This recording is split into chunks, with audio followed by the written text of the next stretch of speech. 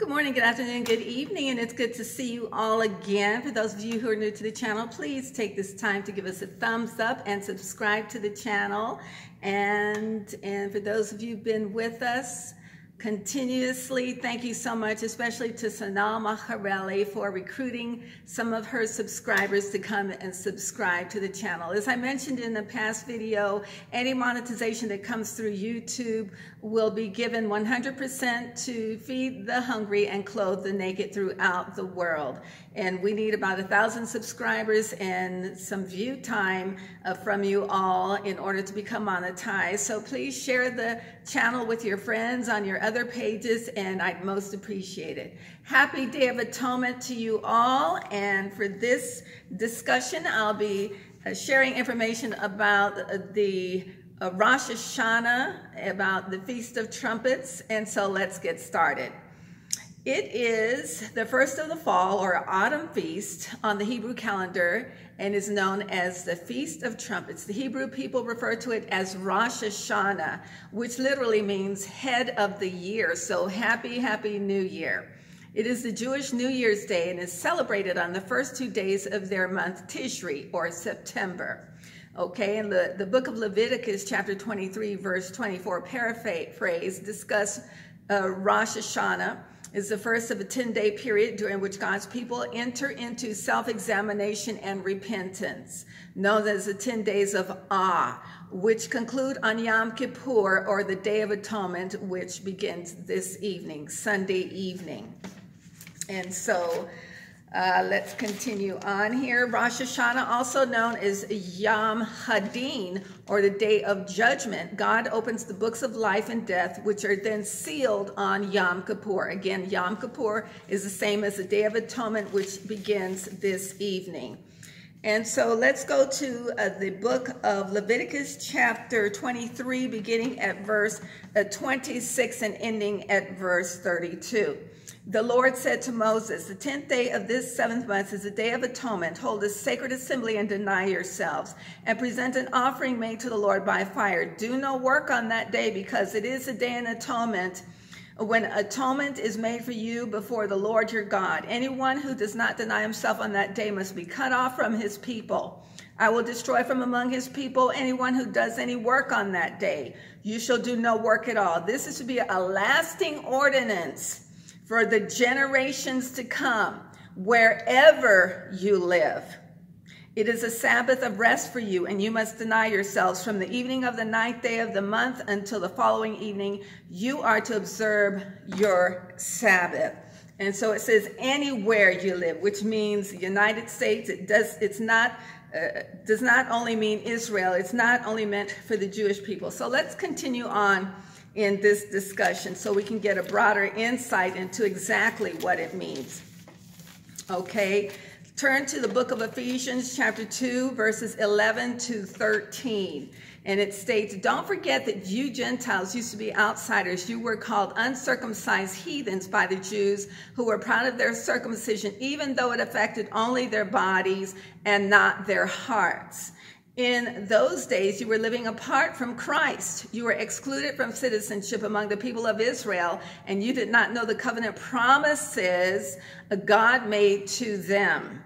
You lived in this world without God and without hope, but now you've been united with Christ Jesus. Once you were far away from God, but now you've been brought near to him through the blood of Christ. And praise God for the sacrifice that was made for us all. And in looking at the sacrifices, you can see Leviticus chapter 17 and verse 11, where the priest, let's just read what it says. For the life of a creature is in the blood, and I have given it to you to make atonement for yourselves on the altar. It is the blood that makes atonement for one's life. Okay, that's in the book of Leviticus, and that's talking about when the priests of old, in the ancient times, used to slaughter animals and make sacrifices for the atonement and for the forgiveness of their sins before God. But God has given us the Lamb, our Lord Jesus, the Lamb that was slaughtered for us all, that awesome blood, his awesome body that was given for us all as a sacrifice, that we too are engrafted with God's holy people, with the Jews. And so we have every right to take part of the covenant, the new covenant that God provided for us through the blood of Jesus. He's provided us with a multitude of Bible verses concerning this atonement, the Bible verses that we can utilize in praying for our family members, for our loved ones, for our households. And there are a multitude of Bible verses that you can look up, that you can research, that deal with the blood of Jesus. And some of those Bible verses include, as I'm searching frantically for them, here they are anyway. The blood of Jesus, okay, Matthew chapter 26. Read the entire chapter.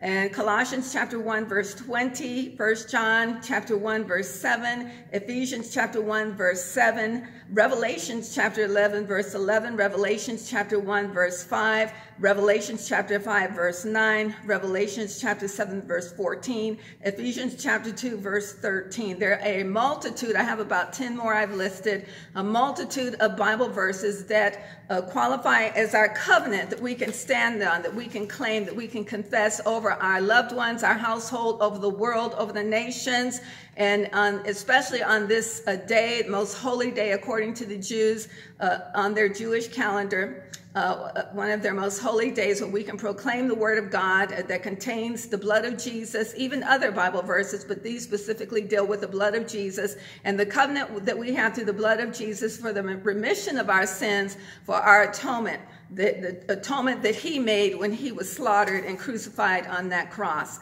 And we give thanks to you, Lord, in the name of Jesus for that awesome sacrifice. And for more in-depth Bible teaching concerning the holy days, the feasts, please tune in to Reverend Robert Clancy. He's out of Australia. The correct spelling of his last name is C-L-A-N-C-Y, and he goes in greater depth into these teachings. Also, he set up an agenda for the Rosh Hashanah, for Yom Kippur, as far as fasting and praying is concerned. He has Bible teachings that you can read, Bible verses, and videos that you can tune into. Also, another great ministry that you should tune into on YouTube is Revelation of Jesus Christ Ministries. I believe the pastor's name is Pastor Weeks or Pastor Works, but if you Google Revelation of Jesus Christ Ministries, he will pop up. Tune into his teachings, some of the most profound and beautiful teachings you'll find concerning the feast and concerning various other topics. So for those of you who are new to the channel, our channel is also known as the Soul Station, where we like to extend the invitation for salvation. Romans 10:9 states, if you confess with your mouth Jesus is Lord and believe in your heart that God raised him from the dead, you will be saved. What better time to do that than now, during these perilous days that we're living in? Accept Christ as your Savior this day. What a beautiful day of remembrance it would be on the feast, the Day of Atonement, where you come before him, you lay down your life before him, and you ask him into your heart, and he will, rest assured, he will change your life. He will do a great and marvelous work in your life. And again, concerning Vogue Resale, we're making some mighty, mighty advancements, and we're excited about being able to come to you from location site at Vogue Resale very soon. I love you all. Please accept Christ as your Savior. Deny yourselves this day, during this Day of Atonement, through prayer and fasting, through repentance, not just for yourself, but your household members, for the nations, and do pray for the upcoming election. In Jesus' name, I thank you, Lord, for all of these subscribers. I thank you, Lord, for the forgiveness of our sins, for the sacrifice you made. Thank you that we can honor your holy days, and namely this Feast of Atonement, Yom Kippur. I love you all. Peace to you all, and have a most beautiful, happy Day of Atonement in the name of Jesus.